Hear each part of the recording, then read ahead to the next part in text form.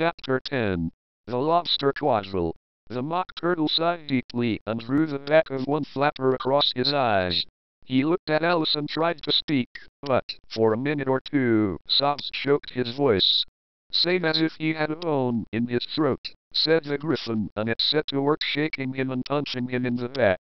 At last the Mock Turtle recovered his voice, and, with tears running down his cheeks, he went on again. You may not have lived much under the sea. I haven't, said Alice, and perhaps you were never even introduced to a lobster. Alice began to say, I once tasted it, but checked herself hastily and said, no, never. So you can have no idea what a delightful thing a lobster quadrille is.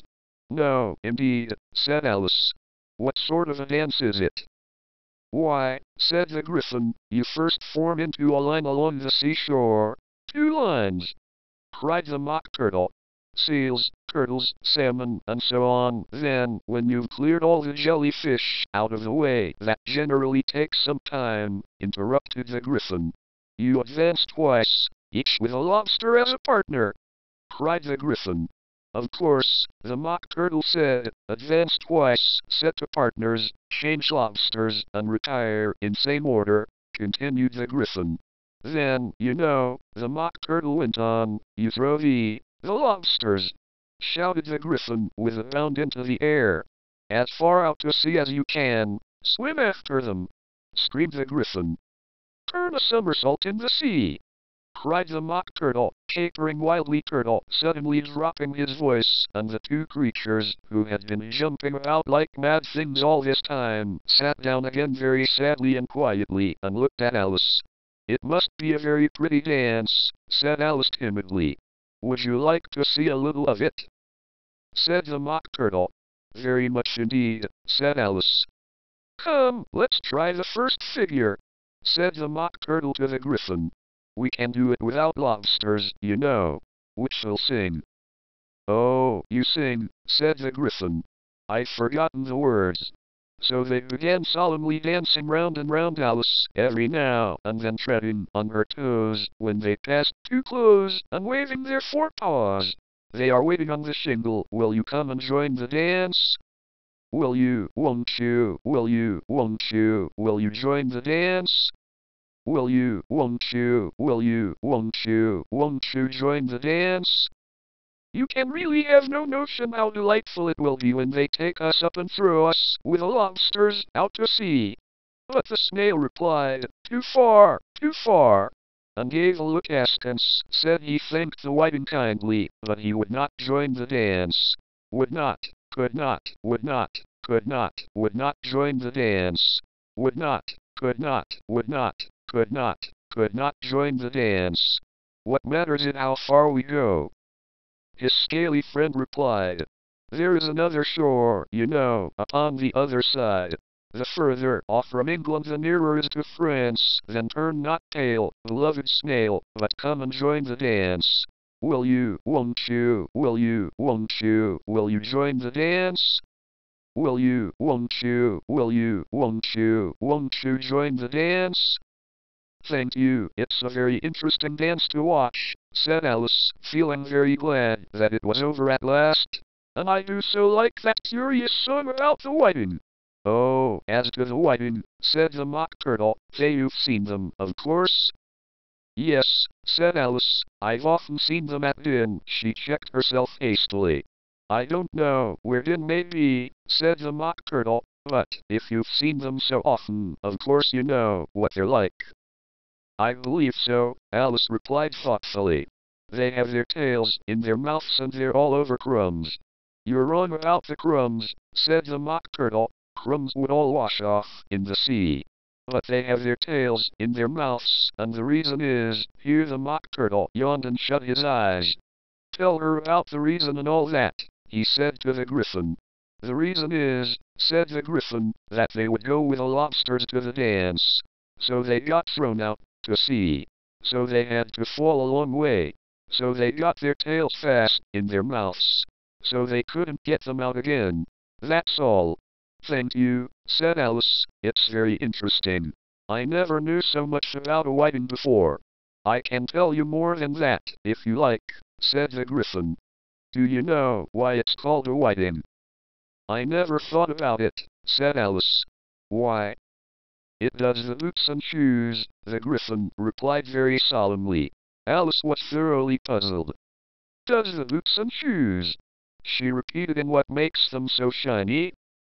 Alice looked down at them and considered a little before she gave her answer. They're done with blacking, I believe. Boots and shoes under the sea, the Griffin went on in a deep voice, are done with whiting. Now you know. And what are they made of? Alice asked in a tone of great curiosity. Soles and eels, of course, the Griffin replied rather impatiently. Any shrimp could have told you that. If I'd been the whiting, said Alice, whose thoughts were still running on the song, I'd have said to the porpoise, keep back, please. We don't want you with us. They were obliged to have him with them, the Mock Turtle said. No white fish would go anywhere without a porpoise. Wouldn't it, really? Said Alice in a tone of great surprise. Of course not, said the Mock Turtle. Why, if a fish came to me and told me he was going a journey, I should say with what porpoise? Don't you mean purpose? Said Alice. I mean what I say, the Mock Turtle replied in an offended tone. And the Griffin added, come, let's hear some of your adventures. I could tell you my adventures beginning from this morning, said Alice a little timidly, but it's no use going back to yesterday, because I was a different person then. Explain all that, said the Mock Turtle. No, no, the adventures first, said the Griffin in an impatient tone. Explanations take such a dreadful time. So Alice began telling them her adventures from the time when she first saw the White Rabbit. She was a little nervous about it. Just at first, the two creatures got so close to her, one on each side, and opened their eyes and mouth so very wide, but she gained courage as she went on. Her listeners were perfectly quiet till she got to the part about her repeating, you are old, Father William, to the caterpillar, and the words all coming different, and then the Mock Turtle drew a long breath and said, that's very curious. It's all about as curious as it can be, said the Griffin. It all came different. The Mock Turtle repeated thoughtfully. I should like to hear her try and repeat something now. Tell her to begin. He looked at the Griffin as if he thought it had some kind of authority over Alice. Stand up and repeat, tis the voice of the sluggard, said the Griffin. How the creatures order one about, and make one repeat lessons, thought Alice. I might just as well be at school at once. However, she got up and began to repeat it, but her head was so full of the lobster quadrille that she hardly knew what she was saying, and the words came very queer indeed. Hair as a duck with its eyelids, so he with his nose trims his belt and his buttons, and turns out his toes. When the sands are all dry, he is gay as a lark, and will talk in contemptuous tones of the shark. But when the tide rises and sharks are around, his voice has a timid and tremulous sound. That's different from what I used to say when I was a child, said the Griffin. Well, I never heard it before, said the Mock Turtle, but it sounds uncommon nonsense.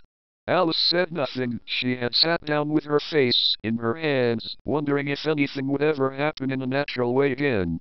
I should like to have it explained, said the Mock Turtle. She can't explain it, said the Griffin hastily. Go on with the next verse. But about his toes? The Mock Turtle persisted.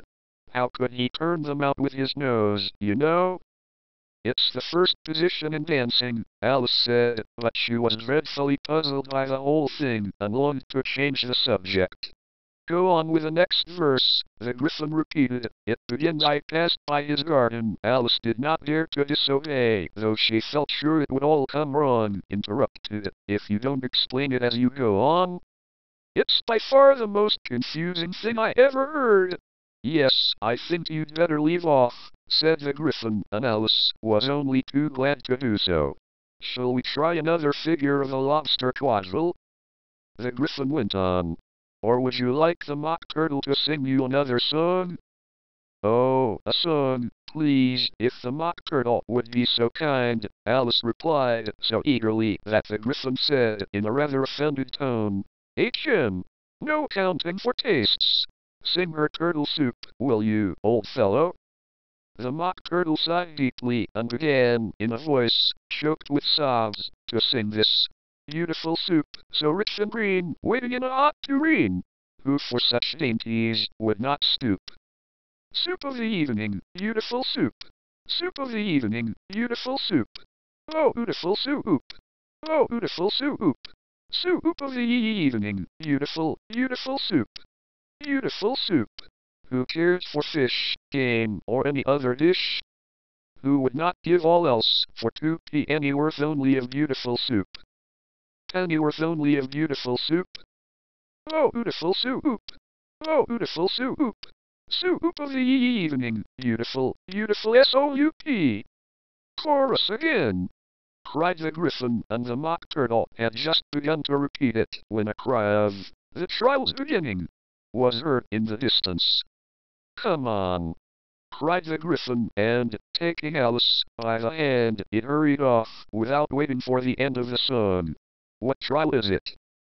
Alice panted as she ran, but the Griffin only answered, "Come on," and ran the faster, while more and more faintly came, carried on the breeze that followed them, the melancholy words, "Soup of the evening, beautiful, beautiful soup."